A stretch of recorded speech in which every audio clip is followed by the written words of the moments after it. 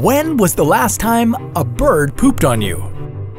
Well, apparently, you have a better chance of winning the lottery than you do of getting pooped on by a bird.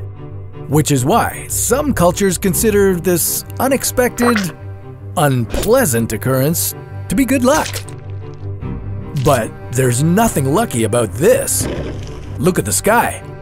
It's not a bird or a plane. It's a pterodactyl. They never went extinct, and you have to deal with them. But how? If pterodactyls never went extinct, would we consider them to be food, friends, or a new way to get around?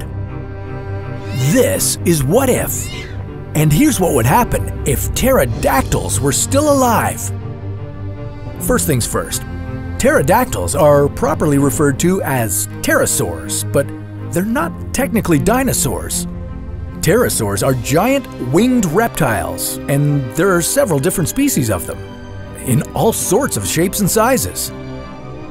Of course, no human has ever seen a pterosaur since they went extinct about 66 million years ago, which is way before humans showed up. But from old bones and fossilized remains, we can get an idea of what it might have been like to live alongside these giant flying things. Or do we even want to know? Pterosaurs. How big were they, and what would we do with them? Because you know that humans can't just leave an exotic creature to do whatever it wants on its own. Would we keep them as pets? Or farm them for meat? Or would we leave our bikes and cars in the garage and simply fly to work? It's not as easy as that. Some pterosaurs, like the Quetzalcoatlus northropi, could be as tall as giraffes, with wings that stretched 11 meters wide. But you might be able to keep this little guy in your home. Nemicalopterus crypticus was one of the smallest pterosaurs, with a wingspan less than 25 centimeters. That's probably how it got its name, which means hidden flying forest dweller.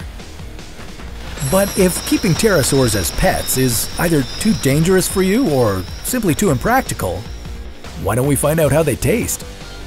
Well, I hope you don't have a big appetite, because despite their size, pterosaurs don't offer much meat. Aside from their huge wingspan, their legs, arms, and torsos are tiny, so it would definitely not be worth the cost and effort of raising a pterosaur for food. Maybe we could ride them. Once a theme park ride, now a reality. You could ride a pterosaur if they were still alive today, but the flight wouldn't be as majestic as you might imagine. First of all, they wouldn't be able to carry just anyone. With the largest pterosaurs weighing an estimated 180 to 250 kilograms, they could probably only comfortably lift and carry smaller people. But I don't know, would you let your kid on one of these things? Once airborne, you wouldn't be flying for very long until it would be time to touch down again. Like modern birds and bats, pterosaurs would cover long distances by soaring rather than constantly flapping their wings. After taking off, they would flap their wings to gain altitude, and upon reaching a sufficient height, they'd simply glide until they needed to get higher or felt like landing for a rest.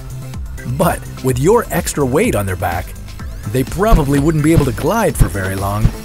Not to mention that it probably wouldn't be a very comfortable ride because it would be incredibly cold and hard to breathe at the higher altitudes.